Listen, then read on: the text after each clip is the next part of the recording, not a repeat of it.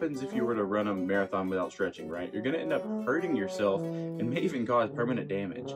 And the same thing could happen for you in your tuba playing. And a good warm-up consists of things that remind you about how to play the tuba, because tuba is not something we naturally are made to do. Okay, and it's breathing, buzzing, tone, flow studies, lip slurs, articulation, and scales.